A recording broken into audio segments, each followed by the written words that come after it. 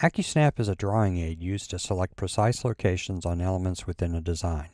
It is used to identify locations at the endpoint or midpoint of a line, as well as the center of a circle. This operation is often referred to as snapping.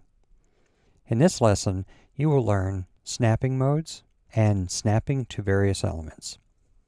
Start MicroStation Connect Edition, and on the work page, set the following: Workspace, Bentley Connect Training. Work set, MS Basics. Click Browse and open AccuSnap from the /MSBasics/DGN/04 using AccuDraw and AccuSnap /DGN folder. By default, the dataset is installed at C:\Bentley Connect Training Worksets. If the Snap Mode toolbox is not yet displayed on the screen, open it by selecting the Snap Mode icon in the Drawing Aids ribbon tab located in the Snaps ribbon group. Ensure that AccuSnap is enabled by confirming the first icon, Toggle AccuSnap, is highlighted.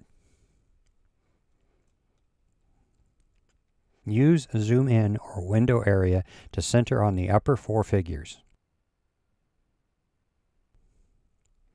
We will be adding the red lines to the figures on the right side of this view to closely match the ones on the left side using a variety of snapping techniques. Let's start with the top example. We'll use two different snaps to create the final results. Select Smart Line in the Home ribbon tab in the Placement ribbon group.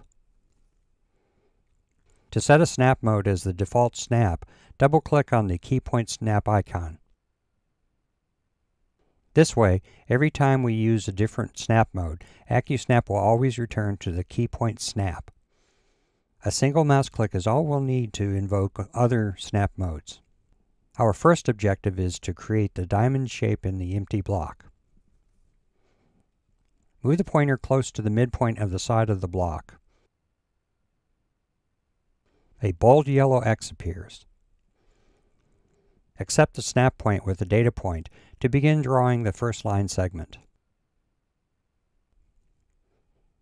We complete the geometry by snapping in sequence to the remaining three sides of the block and returning to the first line segment where we started. The diamond geometry is complete. Next, we'll create the V line at the top of the block. Start at the upper left or right corner of the block when the bold yellow X appears. Click Data Point to start the line. The bottom of the V-shaped line is located at the center of the block, so we'll temporarily select a different snap mode to locate this. Click the Center Snap icon. Move the cursor over the block itself. A bold yellow X appears at the center of the block. Data point to accept the center point snap. Note how the snap mode returns to key point. Snap to the other corner point of the block and data point. Reset to complete the V line. In the second figure, we create the three lines labeled A, B, and C. Line A is perpendicular to the oblique line with an endpoint at the tip of the lower horizontal line. With Place Smart Line still active, select the perpendicular snap mode. To create line A, snap to any arbitrary point on the oblique line. Note that the dynamic line that appears is now perpendicular to the oblique line. The next step is to complete the line at the end of the lower horizontal line. With MicroStation already set to the key point snap, move the cursor over the left end of the horizontal line. Snap to the end of the line and data point. Reset to complete. Line B needs to be placed perpendicular to both horizontal lines at some arbitrary point along the lines. Click once on the perpendicular snap icon. Highlight the upper line and data point. A perpendicular line appears as before. Select the near snap point icon. Move the cursor over the lower line until it highlights. Pick a spot on the line and data point. Reset to complete. MicroStation returns once again to the keypoint default snap mode. Line C starts at the end point of the upper horizontal line and continues down to the intersection of line B and the oblique line. First, snap to the right endpoint of the upper horizontal line and data point. Select the Intersect Snap icon. Snap to the intersection of the two lines and data point. Reset to complete.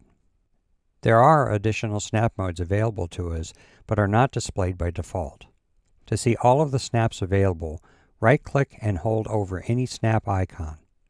A list of all snaps appear. You can turn on more snaps from this list. As you can see, AccuSnap is on by default. However, you can momentarily disable AccuSnap by pressing the Control and Shift key.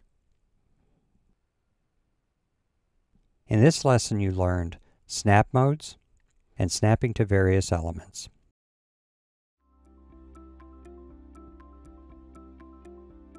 If you found this video helpful, please give it a like. If you want to see more such series, consider subscribing to our channel. Thank you, and see you next time.